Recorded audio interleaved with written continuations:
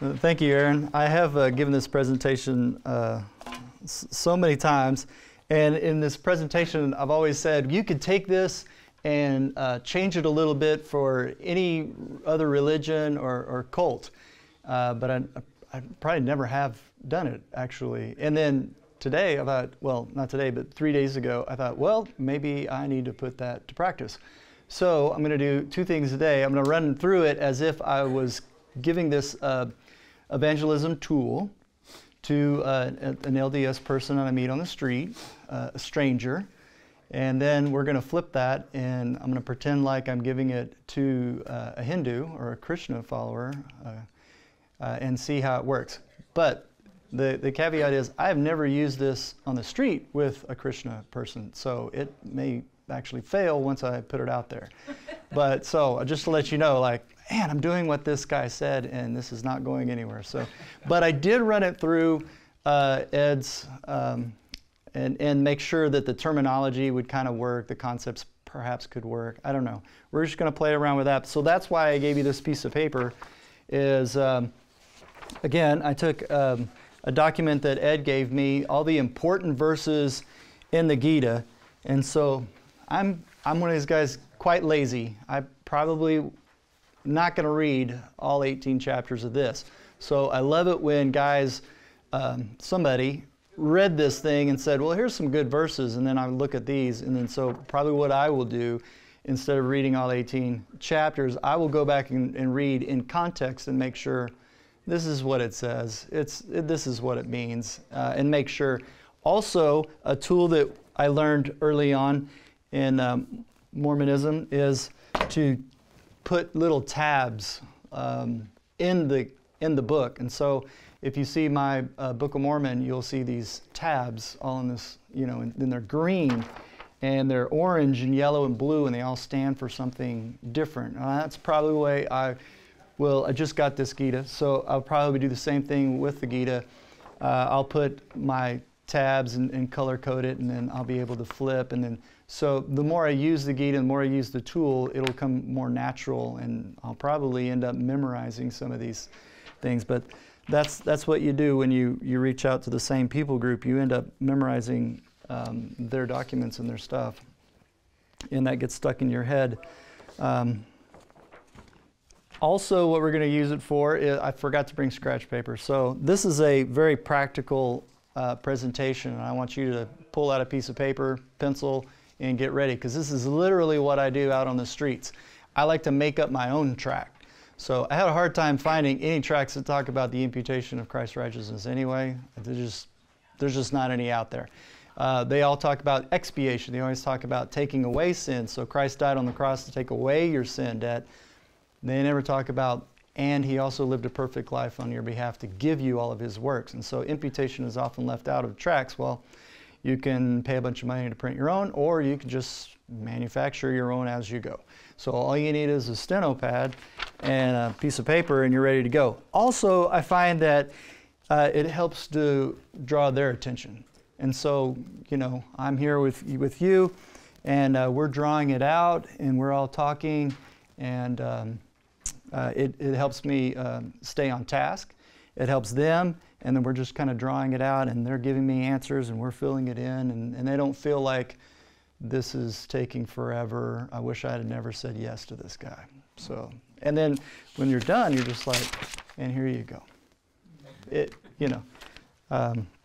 You can even put your contact information on it, and there you go. So that's what I'm going to do. So if you'd like to, I would love it if you pull this out and just use this piece right here. We're going to go through it. I'll use the whiteboard here, my low-tech approach. So imputation is giving you something. So giving you his righteousness. Sometimes it's called the double imputation approach, that we're giving him our sin debt, and he's giving us his righteousness. So this is basically your doctrine of justification by faith alone. How are you made right with God? I draw it out. So we're going to use a little mathematic. I'm left brain because I'm not right.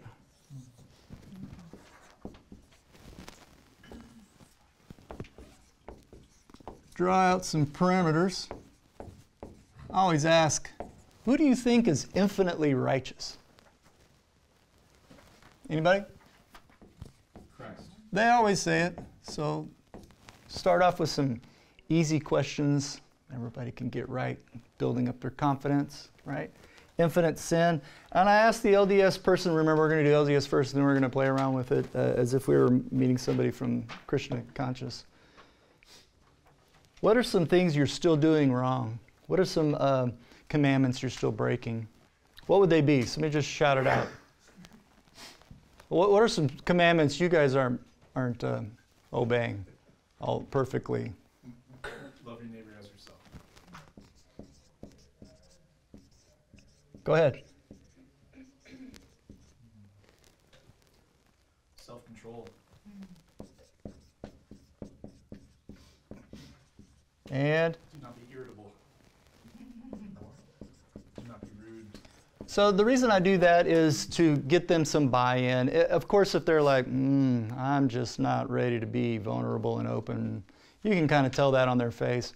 Throw some lying, cheating, and stealing on there and just kind of move on. But if you can get some buy-in, perhaps the Holy Spirit is really working on them and the fact they've been stealing some time from their employer, or they've been lusting after another woman, or something like that. You would be surprised that people are like, ooh, I'm still doing this. And I think that sets you up for some a good conversation. Again, if it doesn't come, just throw something down. And then some positives. This one always just comes flowing right out. So negatives, not so much. Positives, oh, I got plenty of those. Stop them at 3. You need some space. So what are some great things you've been doing? Coming to evangelism conferences. Oh, coming to conferences. Okay, so let's pretend like we're LDS. Put down, I've done my mission work, right? Tithing. Temple, tithing, Scripture study. and then, see what I'll tell you, they will just flow out. So, great Mormon this Aaron is. But stop them and make sure you have this one at the top, okay? Because we're going to use this one. And they usually say baptism anyway. Yeah, make sure that one's on there because we're going to use that specifically. Leave some room because you're going to need room for grace, right? No one thinks they're going to be perfect in this lifetime. They've already said Christ is the only perfect one. So they are not going to make it to the infinite righteousness.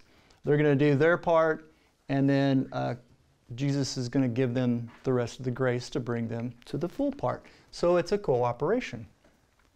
I get this idea from their scripture. Maybe I'll use some contrast. And so I want it to be simple. I want it to be quick. I don't want to talk about a ton of verses, just one. And this one is, we know we are saved by grace after all we can do. You're right. Blue. Already messed up. There you go. After. So it's a temporal word. We understand after.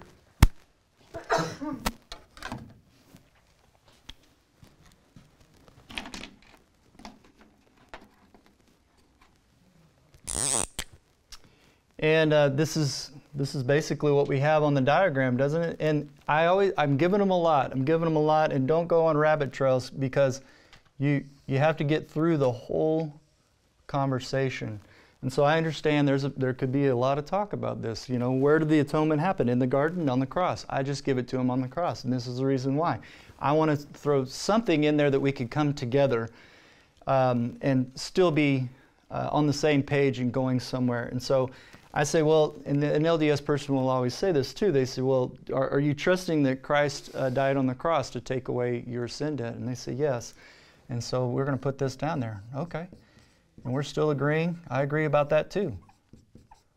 My debt of sin is taken away by the cross and his atonement for me. And I said, this is where we can all agree, and then but I want to show you something that's different.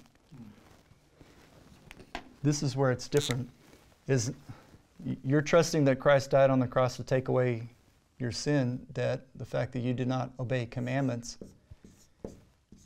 But I am trusting in that too. But I'm also trusting in his life. He did a mission.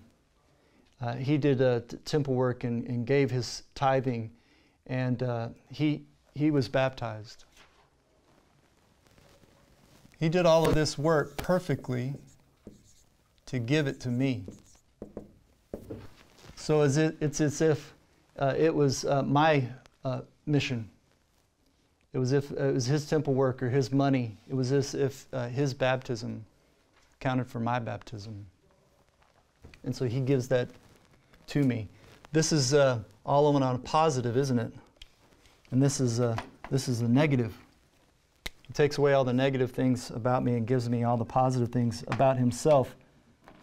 And that's not my idea, but it's in Scripture. It's in 2 Corinthians 5:21. And I write that one out here.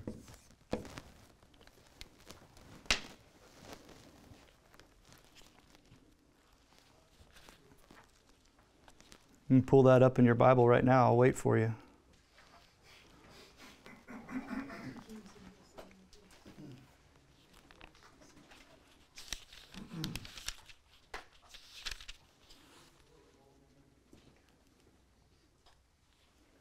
And I make sure that they understand it's the Word of God that is speaking, my idea. And so that's why I want to bring out the Bible. 2, I want to make sure they understand we're the people of the book. If it says it in here, then we're really passionate about it and we speak as if this is true.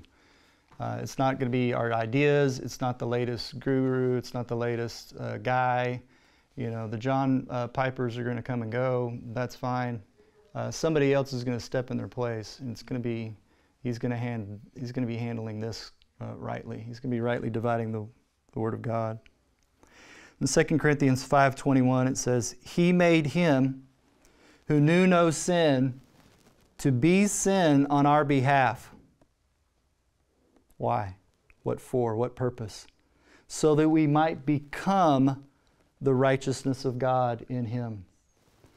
So notice that this spoke of this plan. This verse speaks of this plan. We have written both plans on the board. But notice we went from all the way down here all the way up to there, to the righteousness of God. He takes away the sin and he gives me all of his righteousness. And that came from 2 Corinthians 5:21. I hope that was only about 5 or so minutes, a couple of minutes. Aaron gave some really good words of wisdom. Don't keep them too long.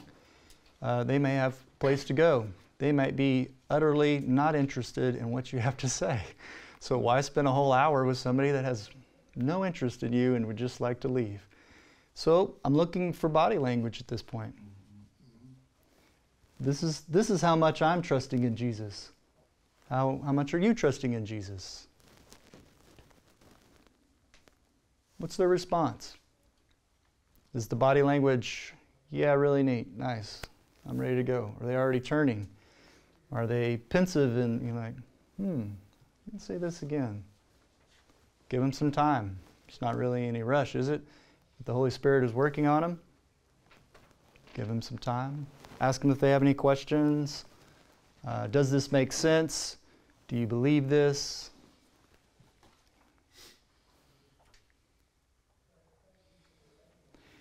Sometimes they say, oh, yeah, I believe that. And I don't know if they're being honest, they truly believe it, or that's just a tactic to, just diffuse everything. So that's why I want to go in for some clarity with the Philippians 3. That's why I brought out baptism, right? So if you believe this and you rightly understand it, then let's put it to the test, so to speak, to make sure. Also, we're supposed to ask if somebody believes on the Lord Jesus, and they repent. To me, that means they need to turn from the position that they are in to the position that I am giving them. If you don't give them a place to go, how can they repent? They have nowhere to turn to. I'm giving them a place to repent, right? This is where I'm going to lay down. I've got to give them a place to turn to if I'm going to ask them to repent. I do want them to trust in Jesus' life as well as his death. That's already been clear, but where is the repentance? We'll find it in 3. You can start at verse 1 and verse 2 and talk about the dogs and the circumcision. You can drop into just verse 5 where it talks about Paul's works, so you can set it up or you can just read it. But Paul's going to be talking about what he has done in the flesh. I like his language. If anyone, this is verse 4. I'll wait. Is everybody there? I'll wait. So you're excuse me. If anyone else has a mind to put confidence in the flesh, I far more. So he's going to tell you his little list, right? It's nice that I've already drawn this out because I can point to it. So I'm literally pointing to the list. I'd be pointing to my piece of paper. Look at his list. Circumcised on the 8th day of the nation of Israel, of the tribe of Benjamin, a Hebrew of Hebrews, as to the law, a Pharisee, as to zeal, a persecutor of the church, as to righteousness, which is in the law, found blameless. And then he contrasts all of that with the word but, verse 7. Whatever things were gained to me, those things I have counted as loss for the sake of Christ. More than that, I count all things to be lost in the view of the surpassing value of knowing Christ Jesus, my Lord, for whom I have suffered the loss of all things, and count them as rubbish, so that I may gain Christ. So he's contrasting all of his little works, and he's considering them loss. He's considering as if he's never did those. But when he was circumcised, it didn't help him at all. When he memorized all the law and then went out and did all the law, it doesn't help him at all. He's willing to give all of that time, throw it away, consider it rubbish. The Greek word there is poop. So he's considering all of the good works just poop. It's terrible. Just throw it away. Why? Because he wants to be found in him, verse 9.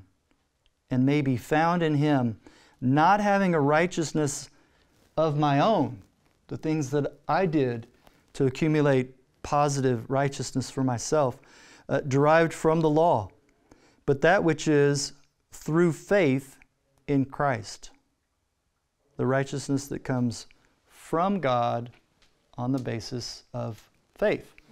So he's saying, I'm going to trust his righteousness. Trust, faith. I'm going to trust his righteousness, and then I get it.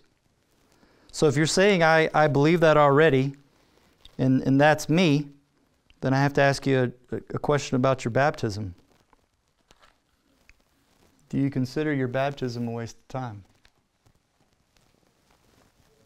Do you consider your baptism didn't come with any authority? I was just getting wet that day. If you're wanting to throw away your LDS baptism because you know that Jesus was baptized on your behalf, then you're trusting in his baptism, not your baptism. I'm not saying you don't need to be baptized. That's a totally different question, but I'm trying to press in the point. Are you going to trust in your works, your righteousness accumulated from the law? Or do you consider that rubbish? Do you consider that dung, gross, throw it away, burn it up? See how I'm giving them a place to repent too.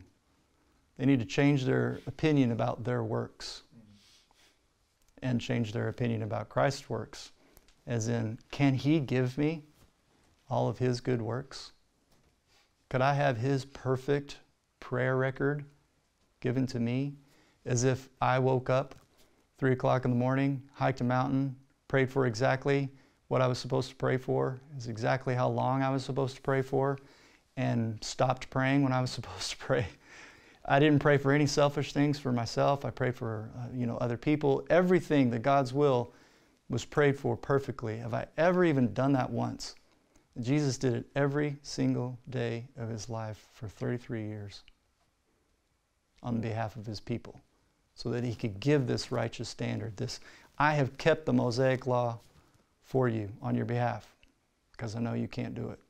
But we're requiring of you perfection. And so he gives us his perfect record so that we can stand before God, considered, counted as perfect. I haven't had one single LDS person say they're ready to throw away their baptism, unfortunately. So they said they believed it all. When we clarified it and pressed in, they just walked it back, and that's pretty sad to me. But I did give them the piece of paper, and off they went, and God can do whatever he wants to do with that. So like I said, well, does anybody have any questions on that? Was that clear enough? Did I? Excellent. Simple. Good news. Then the challenge is, well, how would you put this in terms for somebody that follows Krishna consciousness? So, like I said, Ed really helped me out with this. This is only 18 chapters, by the way. That's a lot for 18 chapters. I thought, well, the last quote's only 18 chapters, so I'm thinking, oh, this must be 64. Ed gave me only a part of the book, and then I'm like, oh, no, there's 18 chapters here. These are big chapters, my friend. So a lot of stuff here, but again, got this cheat sheet. Let's move into what would I do if I ran across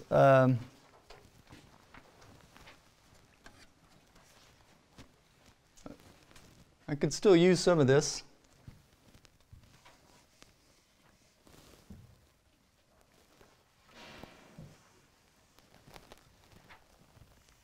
They're going to have different works, aren't they? Chanting. They might even, exactly, there you go, Aaron. So they're going to have different negatives. Well, you know what? They might have the same negatives, but I'm purposely going to use the negatives that are written in the Gita.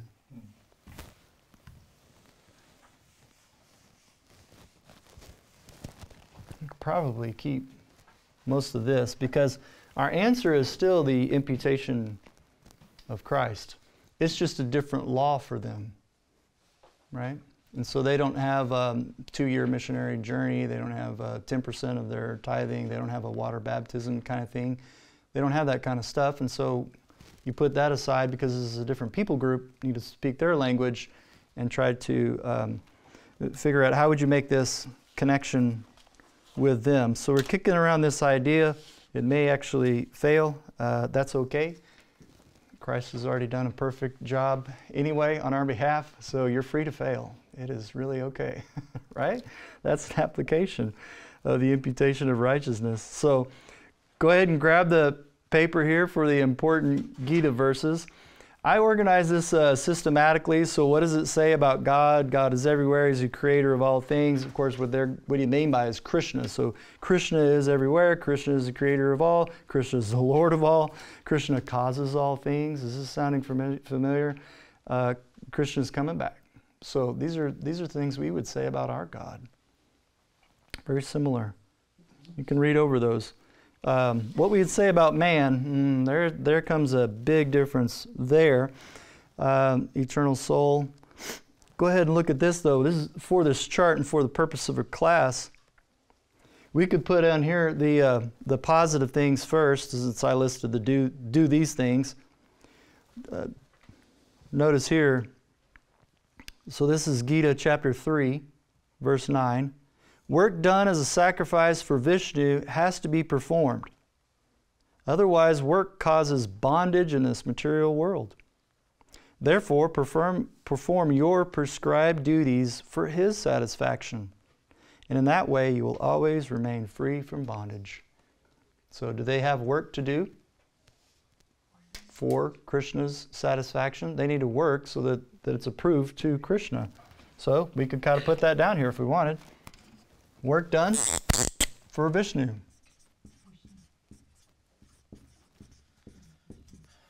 That's actually what their document says.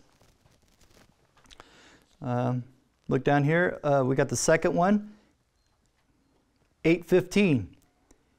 After attaining me, the great souls who are yogas, is that Ed? Is that how you would say it? Yogas? Yeah. I take it those are who perform yoga. Yogas. Yeah. So who are yogas in devotion never return to this world because they have attained the highest perfection. In other words, do your yoga. A lot of yoga. How much yoga? Maybe daily yoga. I don't know. Perhaps a good question to ask them. How much time do you spend yoga? Just do it once. If you have to do it again, you weren't successful. Maybe you need that one perfect yoga. Or you're wasting your time. You have to do it over and over again. Thirdly, 9:14 says, always chanting my glories, endeavoring with great determination, bowing down before me, these great souls perpetually worship me with devotion. I mean, perpetually, good time, temporal word. I always pick up on those temporal words. Yeah. You just got to keep doing that. Sounds like our... you go to the bathroom breaks, you get bathroom breaks. Akiva's question, how often? Yeah. Well, we're asked to pray continuously, aren't we? You know, we're told to pray continuously. Perpetually worship me in devotion. Could you do a little bit more? We've often used kind of those questions. Could you done a little bit more yoga? Could you do a little bit more chanting? Do you feel like you've done enough? But those are some positive karma things, right? You'd expect good things to happen to you if you've done enough of these things.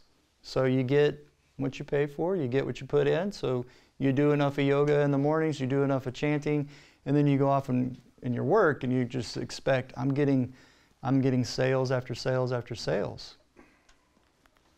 And whatever I do towards, in service to Vishnu, I should be getting paid back. Do you experience this?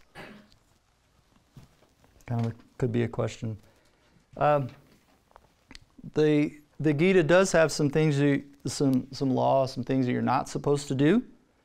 And it gives you 3 right off the bat. I'm probably going to just use 16:21, and I'll just use the 3 right there.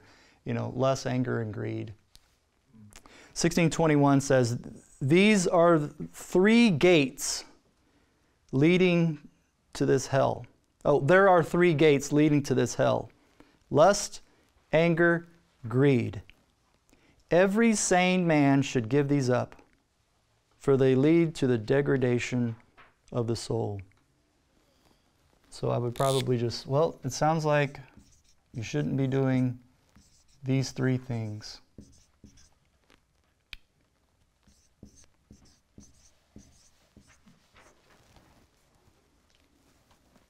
Would be your negative karma.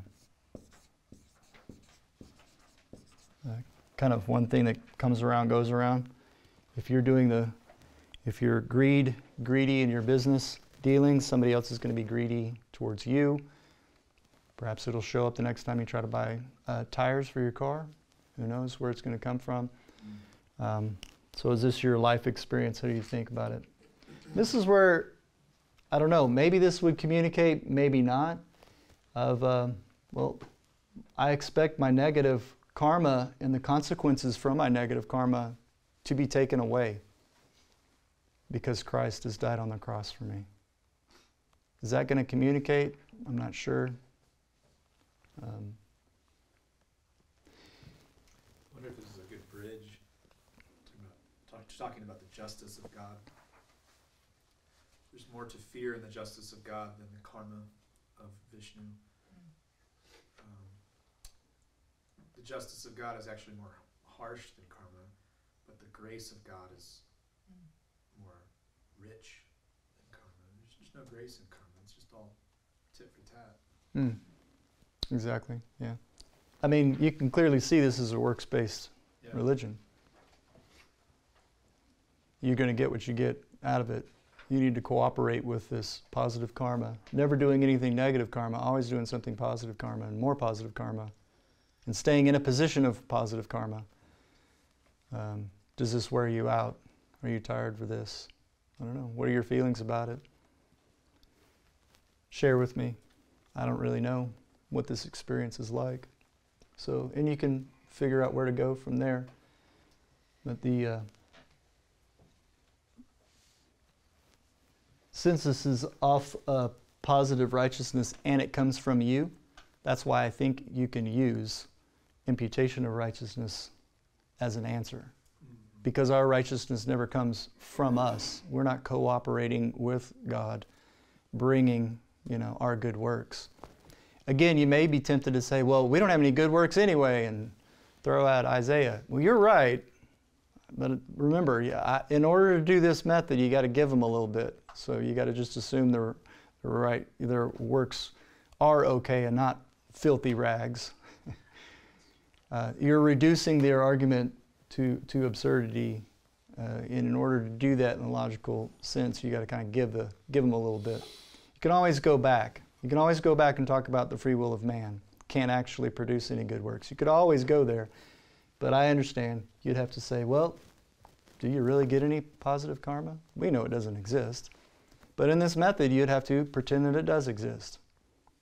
And what do you expect from it? So, I didn't put on here. Sorry. You'd need to, probably if I was going to do it, to make sure that you're quoting the Gita just like we did, read through the Gita, I also think that when you read through, or Book of Mormon verses and you've memorized them, it does gain some credibility with your audience. If you represent LDS properly, or if you represent karma, consciousness, you will gain some respect from your audience. They're like, oh, well, you actually have taken some time to get to know what I believe. And you're not misrepresenting me, and you're not creating some straw man or anything. So I think that's valuable there as well. Take a little bit of time, get to know your audience, who the people are that you're going to. Memorize a few things. It is work.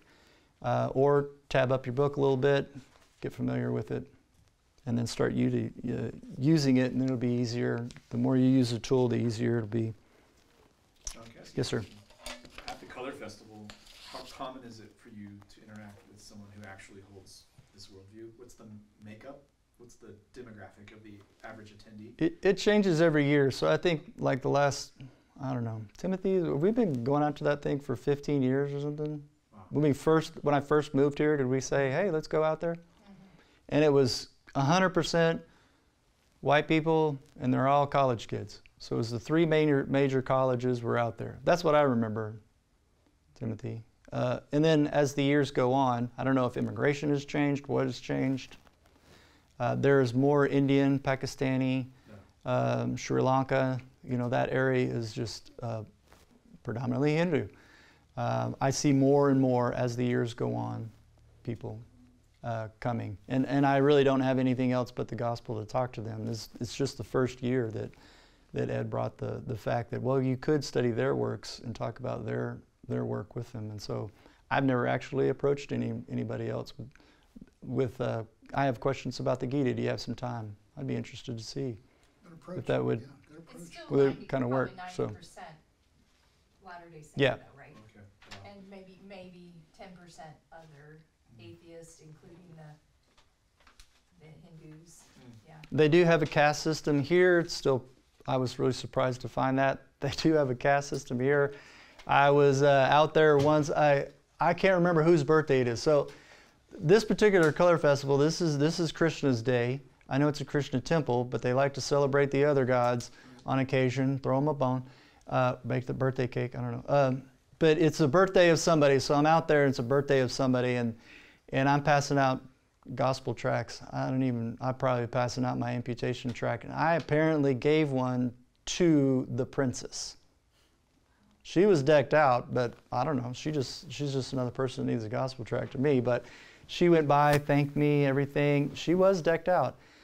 Ooh, did I get in trouble? So they figure out she's over there reading my gospel tract, and I could not believe that man of such low stature would even approach the high princess, you know.